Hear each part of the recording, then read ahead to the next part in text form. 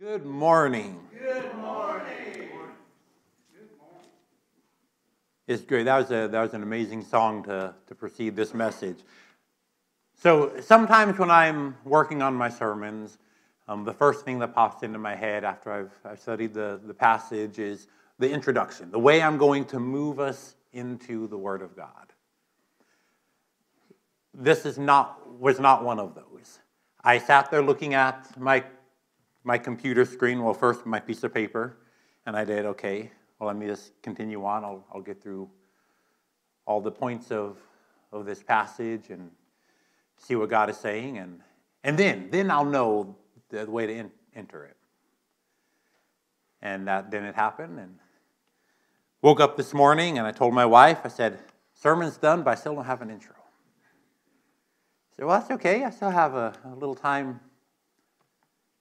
to work on this, and it's on the way over here that I realized how to lead into this passage, and then we sang that song, and I didn't feel the need to anymore. Because as we go into the book of John chapter 1, verses 29 through 34 is where we're going to be. So the Gospel of John chapter 1, verses 29 through 34. I started thinking about it on the way over here, and I realized this is the intro. Because all of us have had news that we wanted to tell somebody, right? A surprise birthday coming up, and you want to tell that person so bad. Or a friend is going to be having a baby, and you know, but no one else does, and they said, no, you have to wait a certain amount of time before we can say anything. And it's just brimming up inside of you. Maybe you got a new job, but you have to wait for that start date before you put it out on social media, or you jump up on the top of your roof and just scream it for the whole neighborhood to hear. But we all have that at some point in our life where we just have to tell somebody. And that's what we're getting into right here. And that song led in perfectly. Because that's basically what the gospel writer says. He says, let me tell you about my Jesus. Our passage today is John chapter 1, verses 29 through 34. And it says, the next day, John saw Jesus coming toward him and said, look, the Lamb of God who takes away the sins of the world. This is the one I told you about. After me comes a man who ranks ahead of me because he existed before me. I didn't know him, but I came baptizing with water so that he might be revealed to Israel. And John testified, I saw the Spirit descending from heaven like a dove, and he rested on him. I didn't know him, but he who sent me to baptize with water told me, the one you see the Spirit descending and resting on, he is the one who baptizes with the Holy Spirit. I have seen and testified that this is the Son of God. Let us pray. Heavenly Father, as we look into your word, God, I pray, Lord, that we'll have open hearts and minds, that, Lord, we will leave this service today, Lord, better understanding you and on fire, Lord, to tell other people about my Jesus. Pray all of this in your Son's holy name. Amen. When you have that news, you just have to tell. Now, we know from where we've been through in the book of John already that the delegation sent by the Jewish leaders has just left. They've gone back to Jerusalem to let the Jewish religious leaders know John, not the Messiah, not the prophet, not Elijah. He says he's a messenger. Now, in words very similar to how Mark writes his gospel, here John tells us that this happens like, Mark will often say like immediately. And then immediately this happened. Trying to push the story along. And John here is doing that. He says, the next day. So after this revelation, the next day, he saw Jesus coming toward him. The next day, probably while John the Baptist was preaching and baptizing, he sees this figure walking toward him. And he cries out, "Look, the Lamb of God who takes away the sins of the world." Now, this statement would have resonated with his disciples, and honestly with a lot of the crowd gathered around. But for us today, I'm sure that while this statement is amazing, the Lamb of God, we're set centuries apart from the sacrificial system. I don't know, I think it loses something sometimes. Some of that impact. But to John, to the people that were around him, they couldn't forget. There was a daily reminder every time they walked past the temple, the morning sacrifice and the evening sacrifice, the Day of Atonement, the feasts, all centered around the shedding of blood. Sacrifices were being performed. The smell of the burnt offering. They would hear the prayers seeking forgiveness rising through the air. We see that it was just after the fall in Genesis 3 when God does the first sacrifice.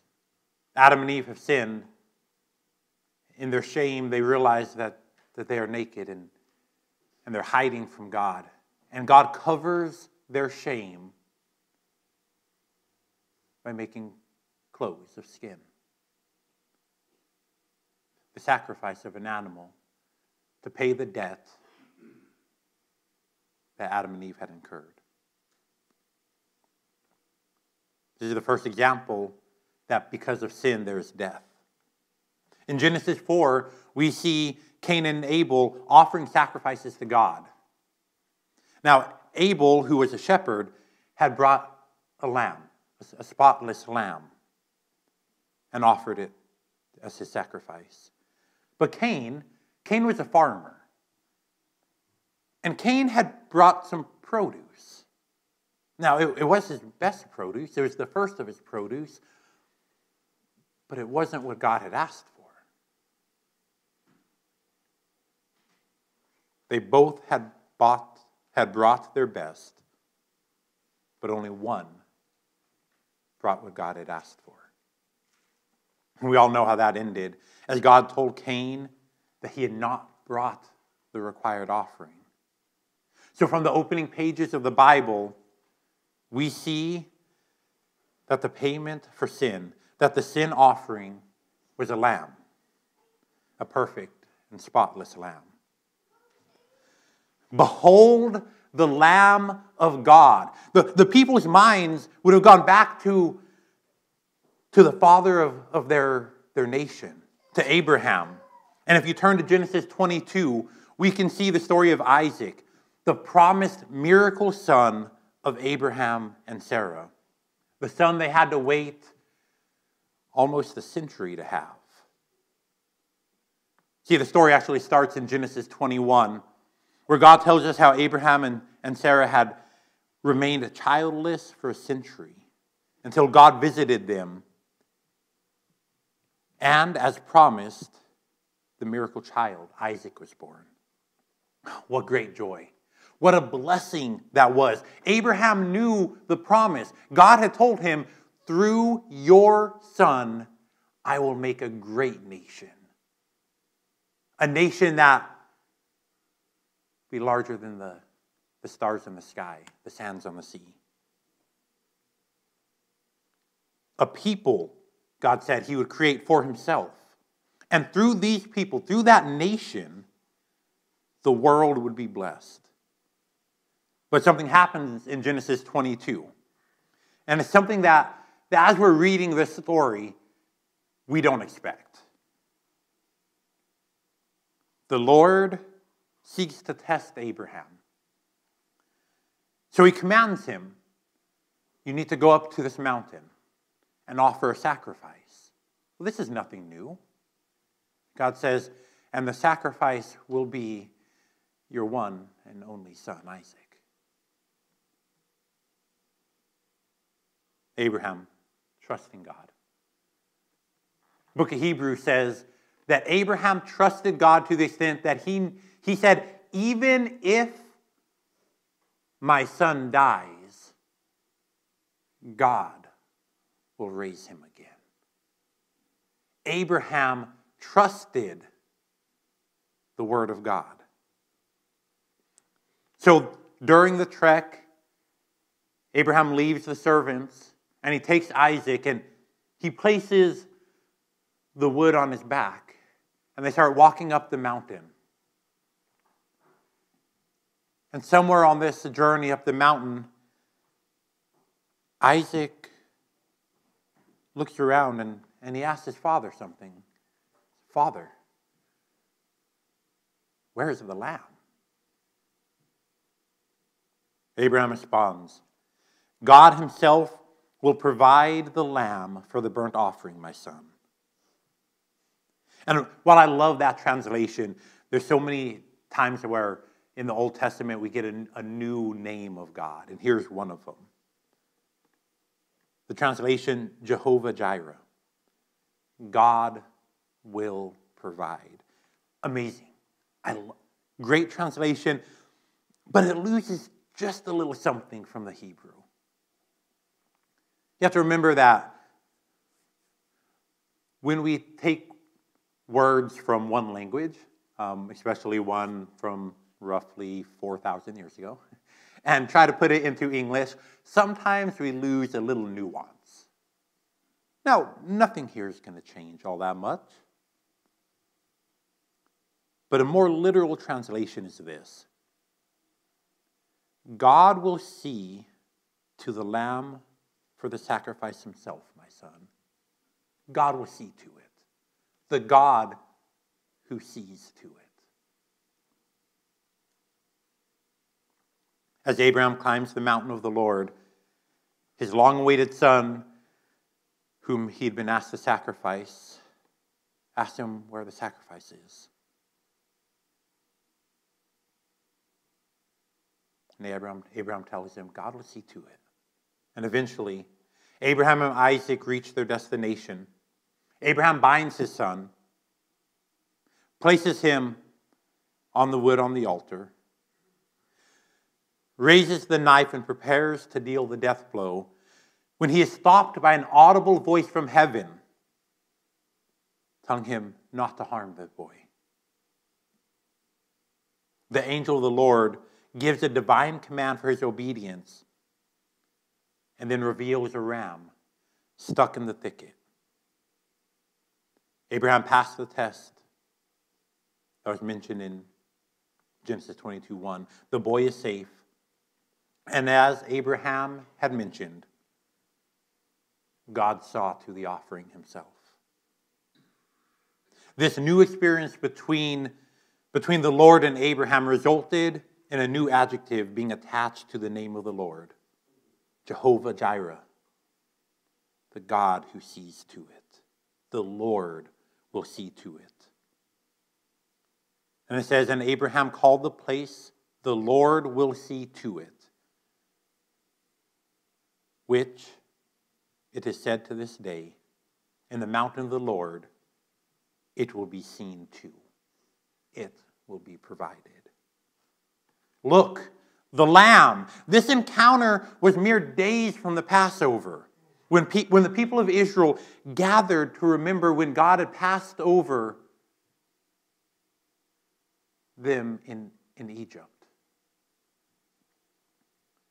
We can look in Exodus 12, the last of the 10 plagues, and we find this account where God commanded that they must select a lamb, one without spot and blemish. And after killing it, they must take some of the blood and put it on the two doorposts and on the lintel over the door of the house where they eat.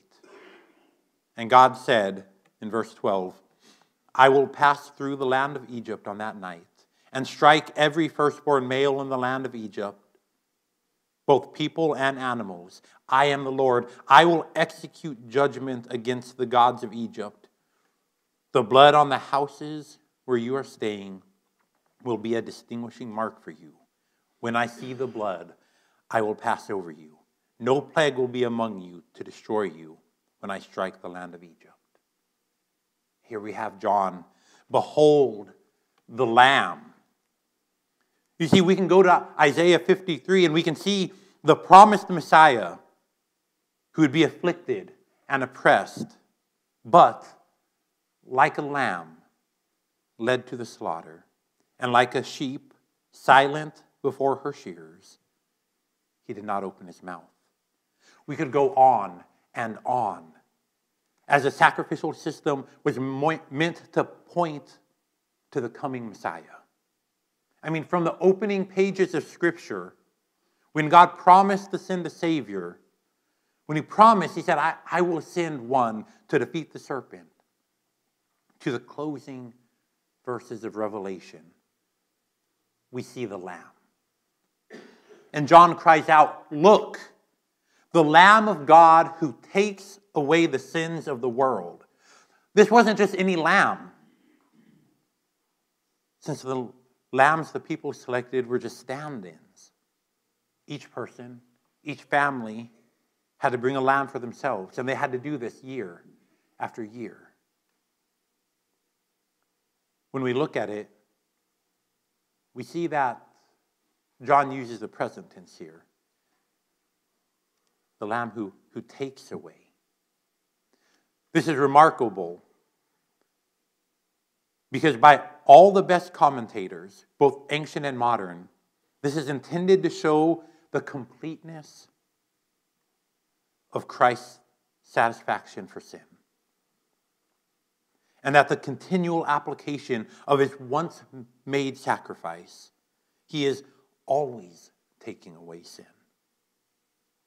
One commentator, Robert Rolock, who lived in the 1500s, observes, and he says, the influence of Christ's sacrifice is perpetual, and his blood never dries up.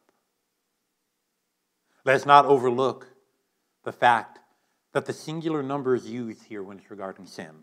It is the sin, not the sins. These words purposefully intend to show that what Christ took away, what he bore on the cross, was not the sin of certain people only, but the whole accumulated mass of all the sins of all the children of Adam. He bore the weight of them all. And he made an atonement sufficient to make satisfaction for all. What good news. What amazing truth. And this should give us hope and comfort, because there's no one who is too lost. No sin too great. No person beyond the love of God who sent his one and only Son to die for the sins of the world. So I want to challenge each of us to view Jesus just as John the Baptist represents him here. So while we must serve him faithfully as our master, and we must obey him as our king, and we should emulate him as our example, we must, as J.C. Ryle said, we must above all prize him as our sacrifice, and rest our whole weight on his death as an atonement for sin. Let his blood be more precious in our eyes every year we live. We know nothing rightly about Christ until we see him with John the Baptist's eyes and can rejoice in him as the Lamb that was slain. I'm sure you now see why John the Baptist had to shout, "Look, the Lamb of God who takes away the sins of the world. And as great as Jesus being the Lamb of God is, we see a promise in the next few verses. Christ is the one who will baptize with the Holy Spirit. Our second point is Christ will baptize with the Holy Spirit. We see here in verse 31, John the Baptist says, I didn't know him, but I came baptizing with water so that he might be revealed to Israel. And then John testified, I saw the Spirit descending from heaven like a dove, and he rested on him. I didn't know him, but he who sent me to baptize with water told me, the one you see the Spirit descending and resting on, he is the one who will baptize with the Holy Spirit. Very little is known about the baptism of Jesus. And here in the book of John, it's not even covered. But when we look at the other Gospels, Matthew, Mark, and Luke, we do get a little bit of information on the baptism of Jesus. What we can see, though, from those three accounts, is that when Jesus was baptized, immediately the Spirit drove him into the wilderness. Baptized, off into the wilderness for 40 days of temptation. So, when John says this, behold the Lamb of God, this would have been roughly 40 plus days after Jesus' baptism. John had already seen the Spirit descend. John, in that moment, knew. He knew who this man was. And he had to keep it to himself. At least for a little while.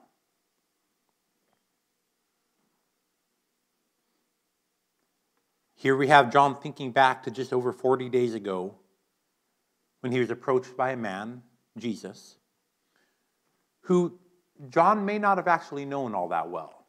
Now, I know our brain says, wait, weren't they related? Well, yes, but I have distant cousins I don't know.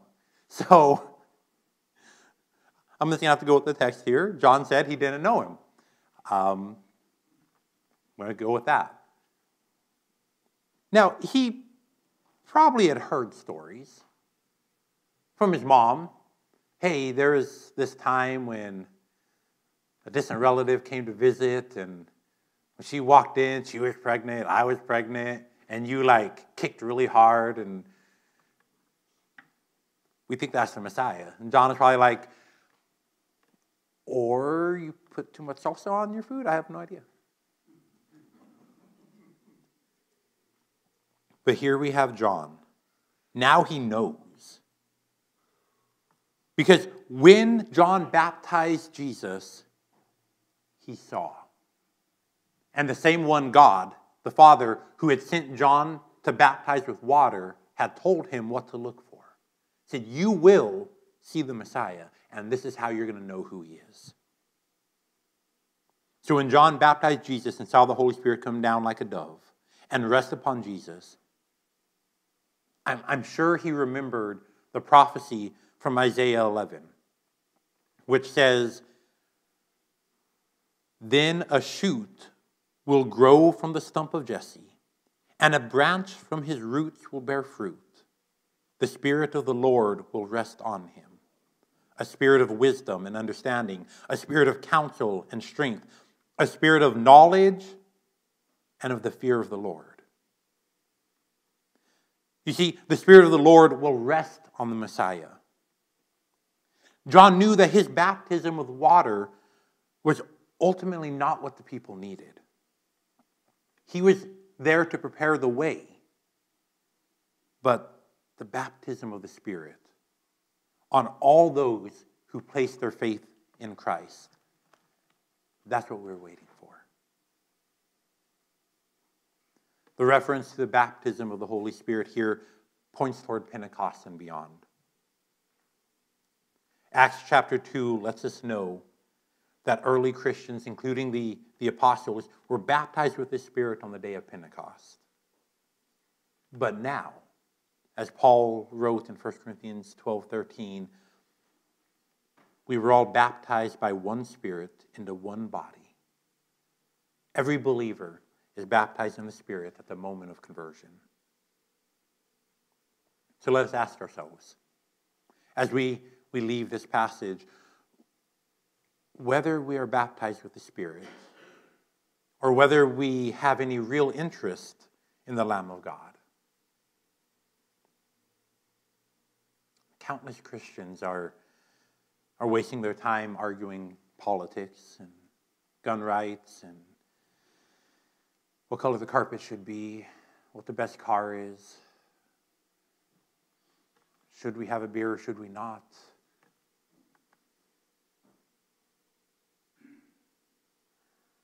Who is more right?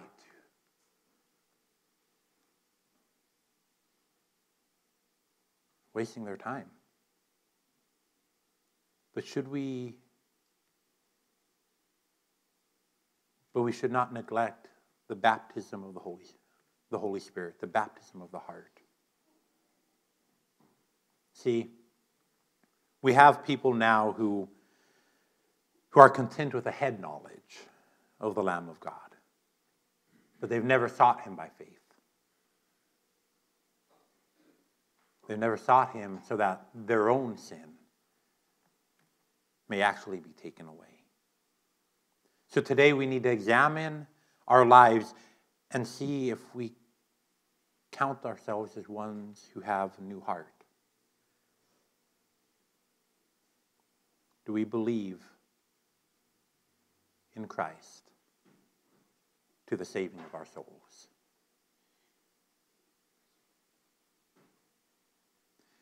Our point 3 is Christ is the chosen one.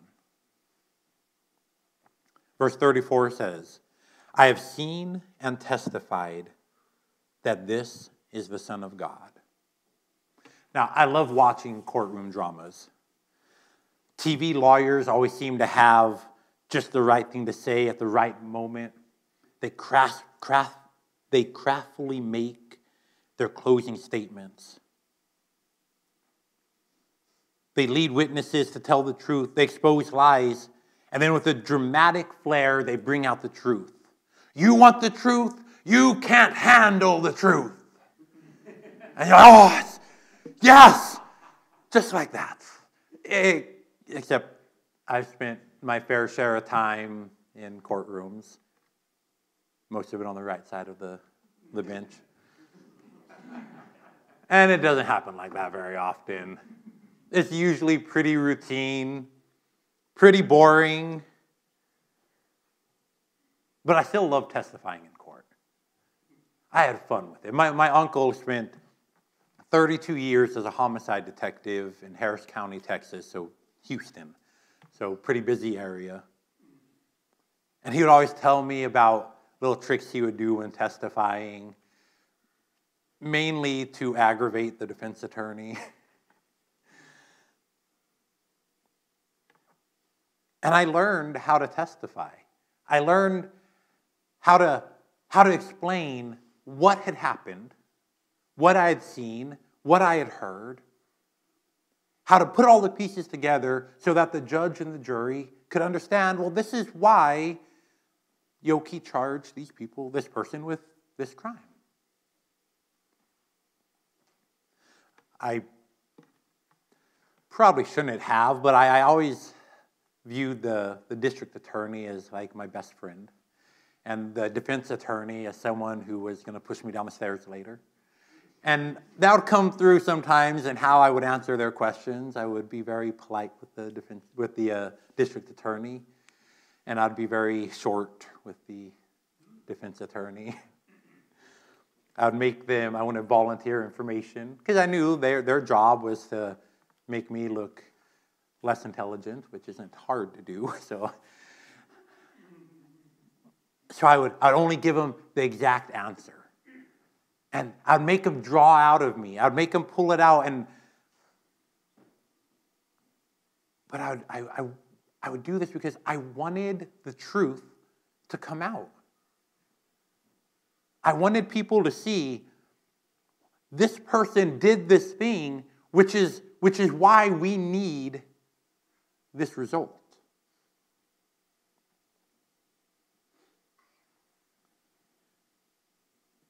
John the Baptist, here, he wasn't sitting in the courtroom. But I don't want you to think that his testimony is anything less than that. Do you swear to tell the truth, the whole truth, and nothing but the truth? So help me God. This is where John was at.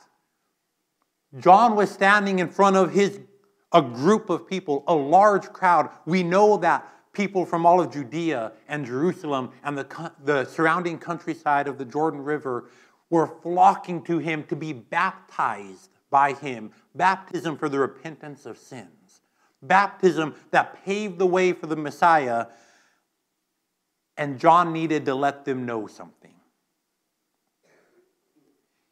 He needed to let them know that he was telling the truth. And that's what this word testify. In the Greek, that's the tone it carries. It's not I told someone, oh yeah, I told someone that it's a warm day outside. This is a legal term. A term that carries weight. What I am saying carries weight. You need to listen to this. Not only do you need to listen to it, jury's going to be out on it. So after I say it, you need to think about it. You need to look around. You need to do some research. And you need to decide, can I be trusted? This is where John is right now. Now, there are some textual variants in verse 34. Some areas where biblical scholars disagree on kind of what the translation should be. But it's more than likely that the original manuscripts read that I have seen and testified that this is the chosen one of God. Now, we think about it, and in the first 29 verses, John made a pretty strong case that Jesus was the Son of God. In the beginning was the Word, and the Word was God, and the Word was with God. Like, he spends some time, as we have, hammering this point home. And knowing how important it was to translate Scripture accurately. And knowing how these scribes would never take the name of God and replace it with something else.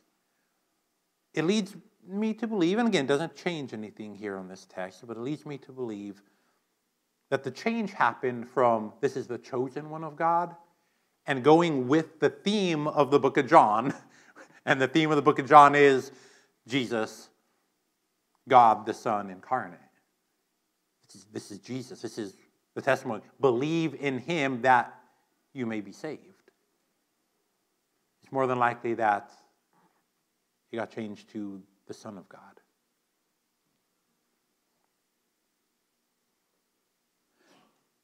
But John was more than likely thinking back to Isaiah 42:1, where the prophet tells us about the promised Messiah. And he says, "This is my servant, I strengthened him. This is my chosen one. I delight in him. I've put my spirit on him, and he will bring justice to the nations."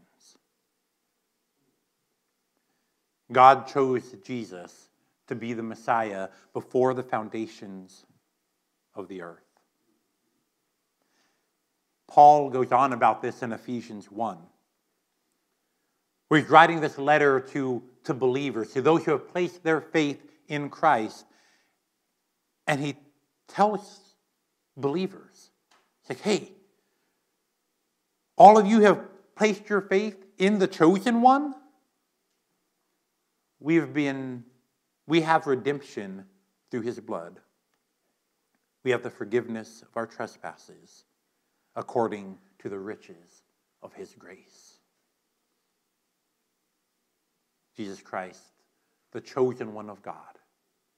How is salvation going to be brought? Is it through a lamb sacrifice morning and evening? Is it through the Day of Atonement? Is it observing the Passover? No. As Paul says in Ephesians 1, there's a chosen one, Jesus Christ. And the forgiveness of our trespasses, they're found in him. The riches of his grace, found in him. The redemption of our bodies, is found in the chosen one. What is your testimony? As we conclude today, I want you to think about that. What is your testimony? If we were going to have you sit up here on the stand, and in the few places in the United States that still do it, put your hand on the Bible. What is your testimony going to be?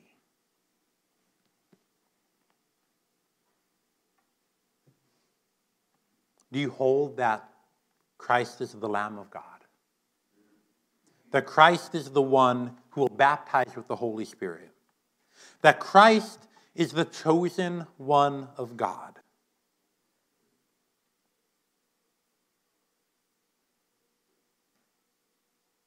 Let me tell you about my Jesus.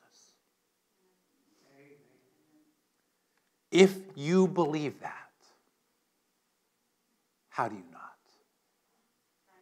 How do you not tell people about your Jesus? The Lamb of God who takes away the sins of the world. Today, as we sing, I want to invite you. If you have not placed your faith in the chosen one of God, it's not too late. You may think, my sins are too big. You don't know what I've been through. You don't know what I've done. I'm hopeless. Let me tell you, the Lamb of God has come, and he took away the sin of the world. So today, if that applies to you, I invite you. I'm going to be standing here at the front. Come down. I'd love to talk with you. I'd love to pray with you. Maybe you just need prayer in general. I'm going to be here. Maybe as we sing, you just need to confess to God. Say, God, I believe that by lip service, but I don't tell people. Give me the strength I need to testify, to tell people about my Jesus. Heavenly Father, we pray, God, that you will give us the courage that we need, that you will strengthen us, that you will convict us, God, that every time we open your word, we will not be able to help but say, look, behold the Lamb of God who takes away the sins of the world. We thank you, God, for sending your one and only Son, not withholding anything, so that while we were still sinners, while we were enemies of you, you took away the sin of the world. It's in his name we pray.